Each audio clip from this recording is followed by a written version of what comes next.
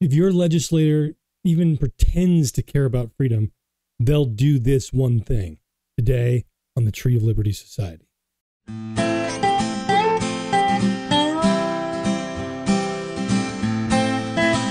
So recently, Dr. Joe Wolverton, who we've had on the program, had the opportunity to speak before the state legislature in Tennessee about a principle the founding fathers said that must be done if we are to retain liberty. Check out his vital, inspirational, and important testimony before the Tennessee state legislature. Mr. Wolverton, you're recognized. Thank you, Senator. And I'm going to set my time, y'all, so you know that I'm not going to go over time, okay? I'll shut up right in the middle if I'm in the middle of my time. All right. I am from rural West Tennessee. I am an attorney, but I have repented of that, and I now devote my time to constitutional education and scholarship. You don't have to show this slide presentation. Don't even look up there. Just listen to me. I'm just going to talk to you. The John Birch Society approached me some time ago and extended to me the honor to be their inaugural constitutional law scholar in recognition of the books I've written on the subject of the Constitution. I am the first person on either side of my family to go to college. I am the first person in 4 generations of my family not born into abject poverty of sharecropping on a cotton field, below sharecropping. And I went to law school. I also descend from a long line of circuit preachers, so you're probably going to hear that in my cadence. So if I start to get the Holy Ghost a little bit, y'all just know it ain't me, it's my ancestors coming through me. And That's okay. I ain't trying to convert nobody. That's okay, as long as you don't pass the collection plate. I ain't gonna pass the plate. No, sir, no, sir. Esteemed legislators, I come before you today to address the baseless and constitutionally unsound assertion. Oh, let me tell you first. I'm sorry, I jumped into it. I'm the one who gave you all those packets that you got in the manila envelopes. A copy of my book. Read it at your leisure. It's about James Madison's plan to make America states again. All right. We will make America great again when we make America states again. James Madison very clearly stated that in Federalist 46, that if you expect to be free as Americans without the states standing as barriers between a tyrannical federal government and the people, then he said that is a delusional dream and not true patriotism. So I wrote this whole book about the plan that Madison set forth.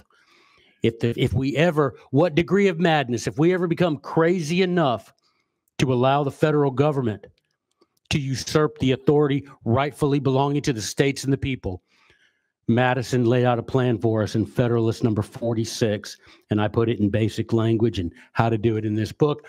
I gave you a copy of the Pocket Constitution, which I figured you all had, but this is the only publisher, we are the only publisher that puts the correct title of that document on the cover. The preamble declares this is the Constitution for the United States, not of the United States. And there's a big difference there if you're an attorney, and all 3 of us are, and many of y'all are. There's a big difference between a Constitution for and a Constitution of. And when the John Birch Society hired me, the first thing I said is scrap all those pocket constitutions because we're going to publish it with the right title because it matters that much to me. And so we did. And I put a copy of my testimony and some other things in that packet. Free to look at it or throw it away. Just don't do it when I can see if you're throwing it away. All right. I'm going to address the baseless and constitutionally unsound assertions contained within the recent Attorney General's opinion regarding SB 1092. The Attorney General claims the bill is constitutionally infirm and that state refusal to ratify unconstitutional federal actions as outlined in this bill is inconsistent with both the Tennessee and federal constitutions. The AG's argument not only misrepresents the constitutional structure of our republic, but also undermines the sovereign authority of the state of Tennessee and the people it represents. Let me address point by point the Attorney General's arguments and demonstrate how SB 1092 aligns perfectly with the Constitution and the historical principles upon which our government was founded. Now, you'll notice if you're following along in the printed copy, I'm a freestyle. Again, I refer you back to the circuit preacher comment. The Attorney General argues that nullification of federal laws by a state violates the Supremacy Clause. This is a fundamental misunderstanding of that clause. The supremacy clause only applies to federal laws made, quote, in pursuance of the Constitution.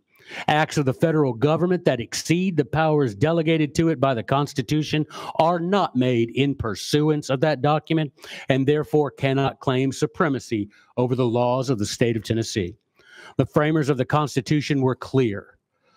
The federal government is limited to specifically enumerated powers, and any action beyond those powers is not binding on the states. The true meaning of the Supremacy Clause. The Attorney General relies heavily on the Supremacy Clause to argue that SB 1092 violates the federal Constitution. This reading ignores the precise language of that clause. It declares that only those laws made in pursuance of the Constitution are supreme. The federal government is not the ultimate arbiter of its own power. States retain their sovereignty and their role as defenders of constitutional limits. SB 1092 is fully consistent with this understanding, and it affirms Tennessee's right to nullify federal actions that are not in pursuance of the Constitution. Expressio unius est exclusio ulterius. That is an ancient legal maxim which says if in a legal document a list of things to be included in a class is made and something is left off that list, then that thing was purposely left off that list. Supreme Court opinions are not included in the list of the supreme law of the land in Article 6. Therefore, it was purposely left off that list. Our federal system was created through a compact between sovereign states, and as such, the states are the final arbiters of the powers that they delegated to their agent, the federal government. This principle, articulated by Thomas Jefferson in the Kentucky Resolutions and James Madison in the Virginia Resolution, is a bedrock of constitutional authority. When the federal government acts outside its delegated powers, it is the right, it is the obligation of the states to nullify those actions. SB 1092 embodies this principle by providing a lawful mechanism for Tennessee to resist unconstitutional federal overreach. The principle of agency law underscores that an agent's power is derived from the principle, that is to say, the states that gave the agent its power. It is inherently limited by the authority granted by the principle. In the context of state nullification, this principle asserts that the federal government, as an agent of the states, cannot lawfully exercise powers not explicitly delegated to it by the states in the Constitution. Thus, when the federal government enacts measures that overstep its constitutionally enumerated powers, states possess the right and the duty to interpose and nullify such acts, preserving the balance of power originally intended by the framers. Let me put it to you in a simple way. If I was famous enough to hire a bodyguard, and every morning I went outside and that bodyguard beat me up and stole my wallet, but then the next day I went outside and that bodyguard once again beat me up and stole my wallet, what kind of person would I be if I continued paying the salary of that bodyguard simply because I'd entered into a contract to make him my bodyguard? Anybody with any good sense would fire that bodyguard. But for over 100 years now, our bodyguard, every day we come out of the house, has beaten us up, stolen our wallet, and we keep paying his salary. Historical precedent for nullification. The Attorney General's opinion disregards the numerous historical precedents in which states have exercised their sovereign authority to refuse enforcement of unconstitutional federal mandates. For example, the Kentucky-Virginia Resolutions of 1798. And I'm going to mention this one because y'all don't know me. But when I say sharecropper, that's a lie. My family was something below sharecropper. I remember when I was a little kid, and we went into a store, Belk's. Y'all remember Belk's? And there was a young black lady doing the checkout. And we were walking out, me and my nanny, my grandma. And the lady in front of us called that lady that was checking us out a word. And I was only real little, and I asked my nanny what that word meant. And she told me that we don't say that word because people refer to our people as that as well. And we don't use that word, son. So When I talk about the Wisconsin's nullification of the Fugitive Slave Act, that means something to me. Did you know on the same day in the 1690s, one of my grandpas died and his will freed us slaves, and one of my grandpas was handed down as a slave? Think about that. This means a lot to me to sit here in front of you. It means a lot to me. And Wisconsin's refusal to send someone back means a lot to me. And that was a nullification of an unconstitutional act of the federal government. And that's a powerful reminder of the role that states have played in resisting unconstitutional federal laws. Tennessee has every right, both historically and constitutionally, to stand in defense of its people and reject federal overreach.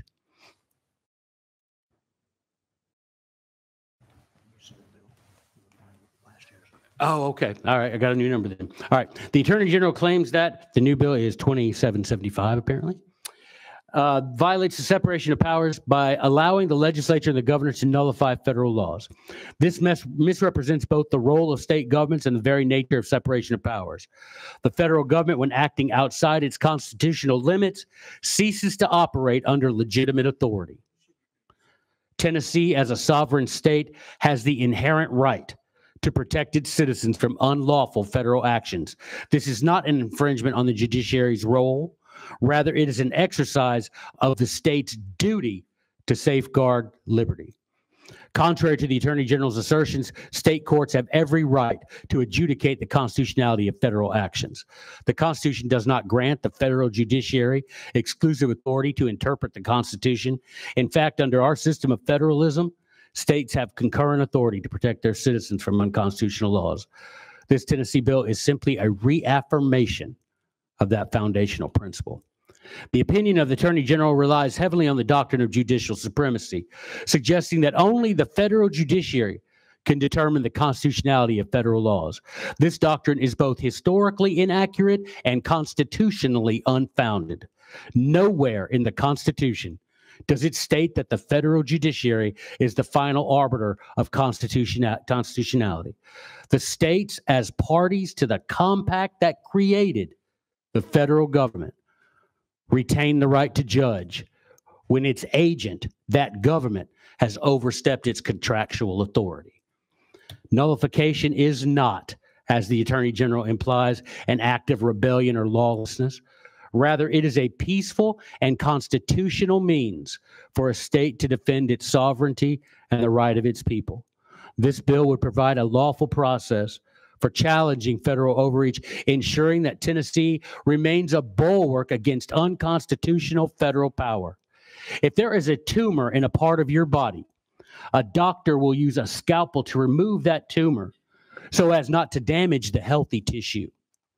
Nullification. We have the tumor of tyranny in the body politic in this country, esteemed legislators. Nullification is a scalpel. Secession is a chainsaw. We have the opportunity, and I dare say you have the obligation as representatives of the people to use the scalpel of nullification to remove each and every tumor of tyranny that appears in the body politic wherein you see them. That is your right. That is your obligation. The Attorney General's flawed use of precedent. The Attorney General cites Cooper versus Aaron to argue that states cannot resist federal court rulings. However, that case involved a clear violation of constitutional rights, not an unlawful exercise of federal power. This state bill is aimed at resisting federal actions that are not in pursuance of the Constitution.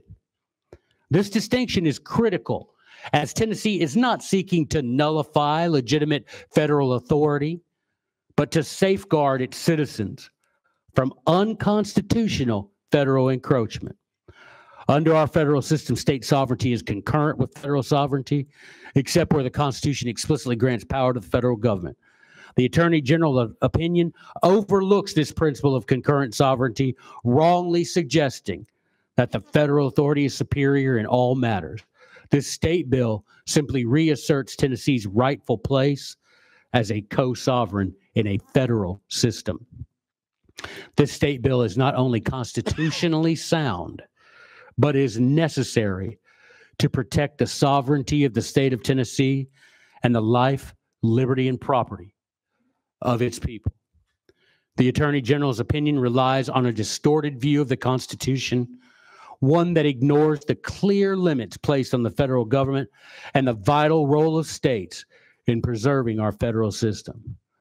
I urge you to reject the Attorney General's misguided opinion and stand firm in defense of state sovereignty and constitutional fidelity by supporting a state bill of nullification. Tennessee must lead the way in resisting federal overreach and upholding the constitutional principles that have guided our republic since its founding.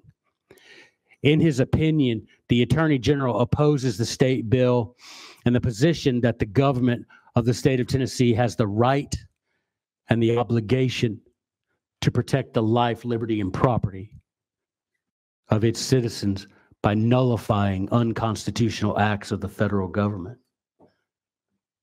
He calls such an act by our state government, quote, constitutionally infirm, unquote.